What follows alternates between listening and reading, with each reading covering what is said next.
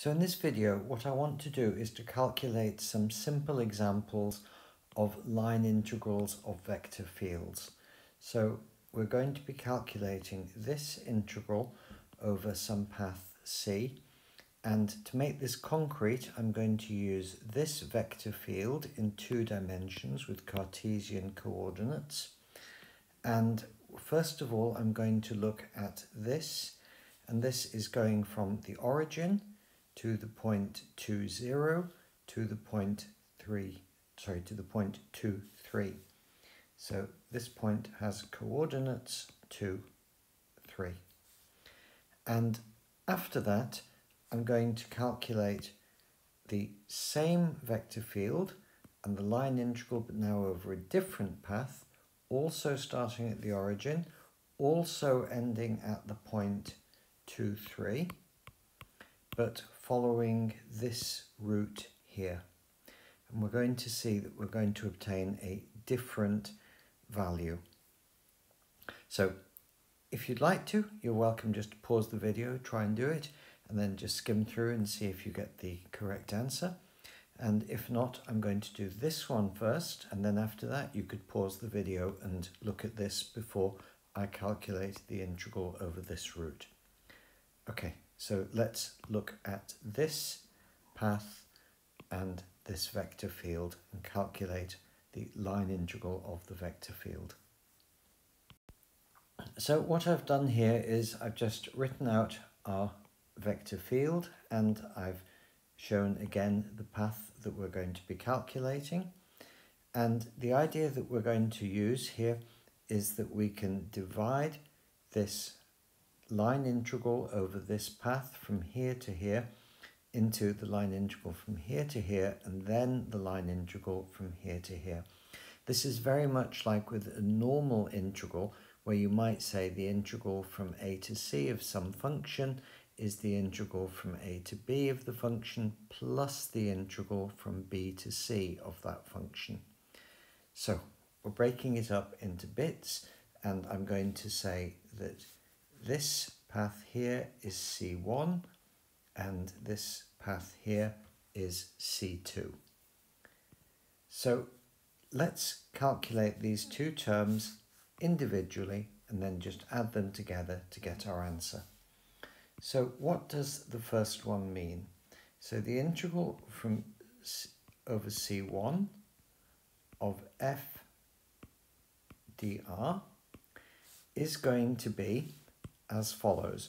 Well, over C1, what we are changing is x. We are only changing x. Y is constant. So our integral is going to be an integral of x with y is constant, and in this case y is 0.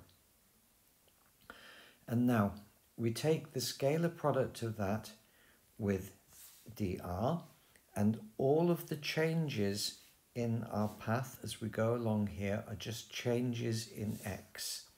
So it's just dx I, and this is a scalar product.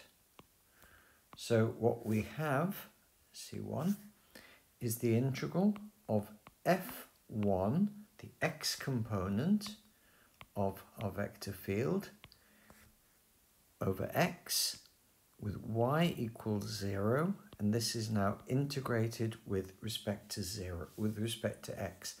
So what I've done here is I've just taken the scalar product, and this is giving us the x component of the vector, which I'm calling f1. And to integrate along this route, we are integrating x from 0 to 2. So the integral that we have is the integral from 0 to 2 of, now this is f1, so it is x e to the y, so it is x, but remember that y here is 0, so it is e to the 0, and e to the 0, of course, is just equal to 1, so I'll just cross it out, and that's integrated with respect to x. So what we obtain is a half x squared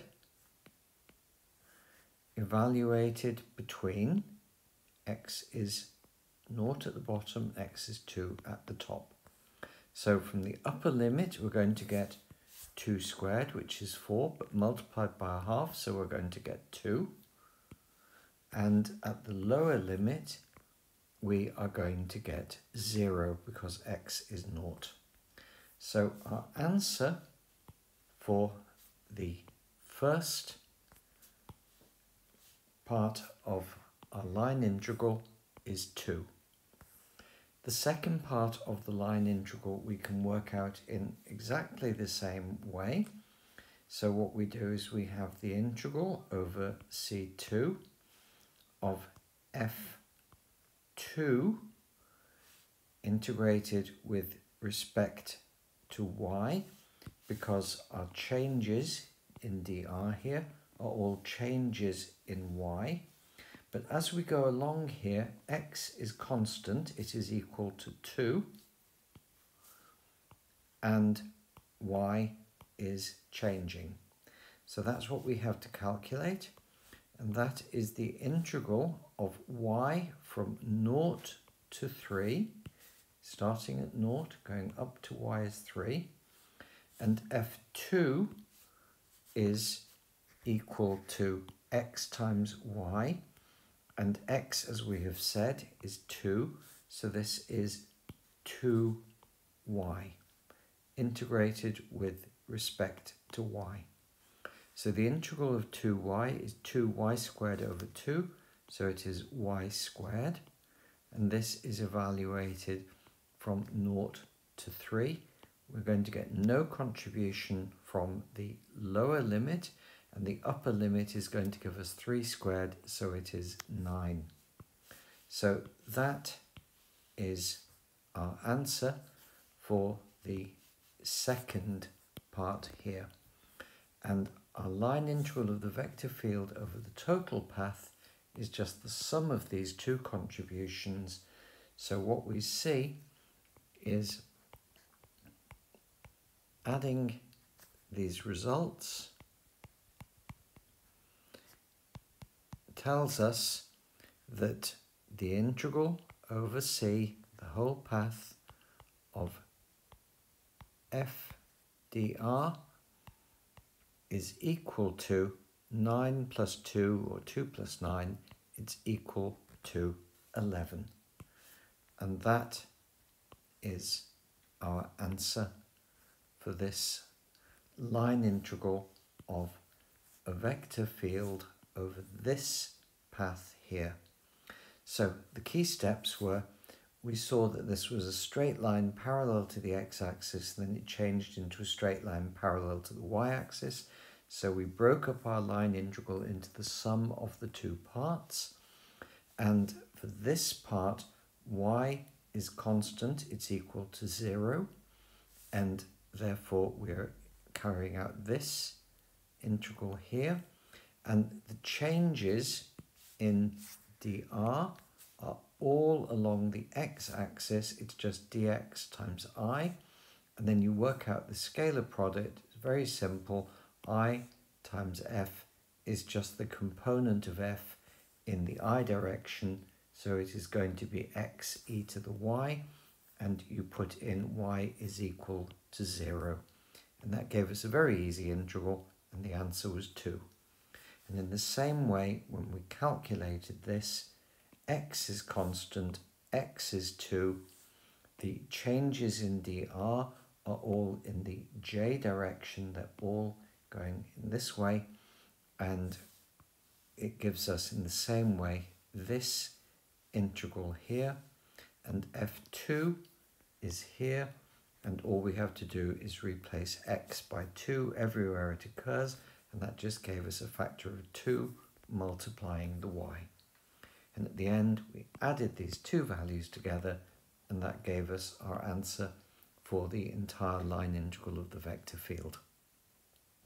So on the next slide I'm going to calculate the integral line integral of the vector field, the same vector field going from here to here again, but now going this way. And if you'd like to, you're very welcome to pause the video now, have a go at doing it, and then come back and see if you're happy with it. Okay, let's go to the next slide. So now we want to calculate the line integral of the same vector field with the same starting point and the same finishing point 2, 3, but now going this way.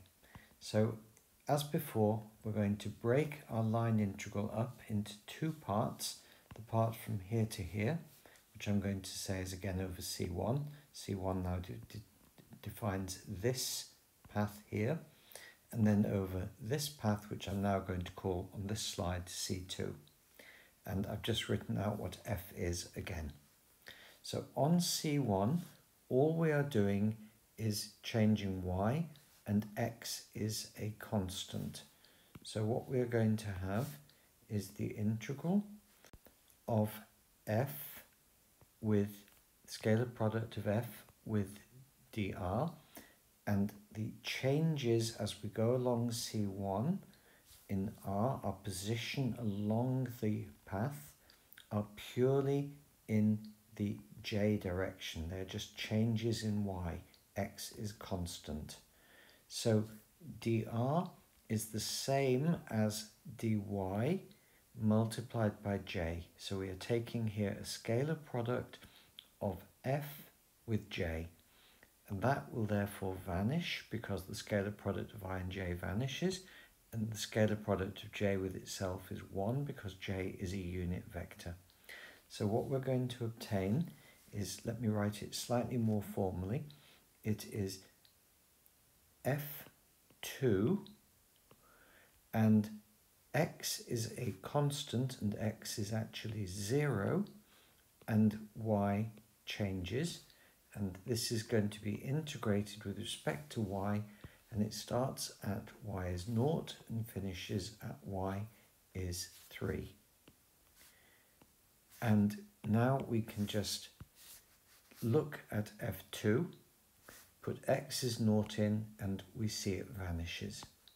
So what we have is the integral from 0 to 3 of 0 with respect to Y, and that is 0.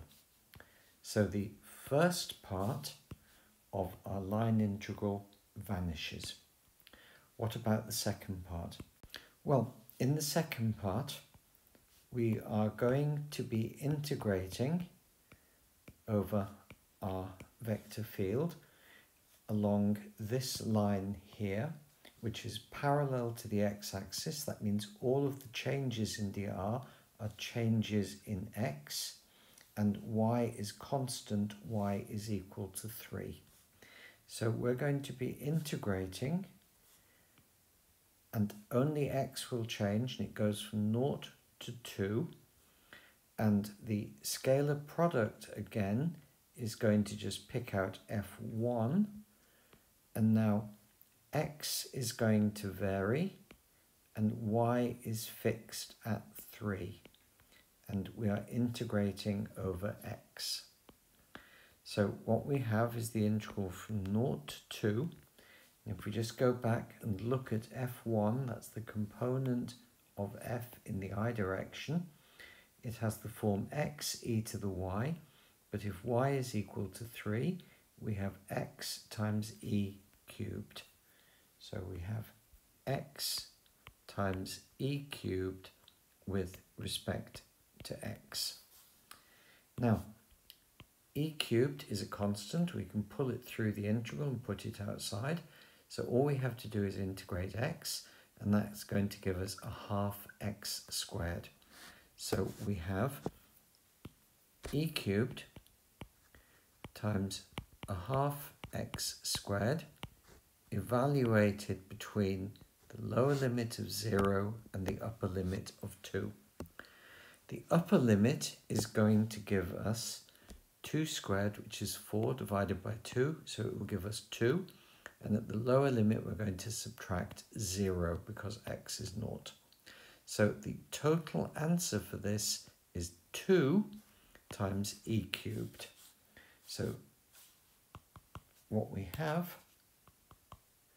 is the integral over C2 of f dr is equal to 2e cubed. So adding these two results that I've underlined in red, this one vanished. Our total answer is therefore just coming from this integral here.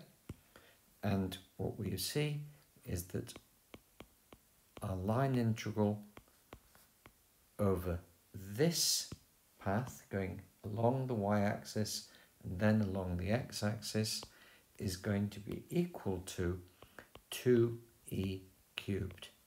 And that is different to the answer that we obtained when we went along the other route, first parallel to the x-axis and then up parallel to the y-axis.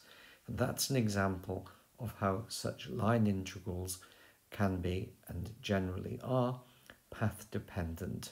There are special important cases where if you are going from a fixed point to another fixed point, the answer is independent of the path, but that's something that we can talk about later. So I hope this has given you a little bit more confidence with calculating line integrals of vector fields over lines that are parallel to the axes, either the x-axis or the y-axis. With that, I'll stop.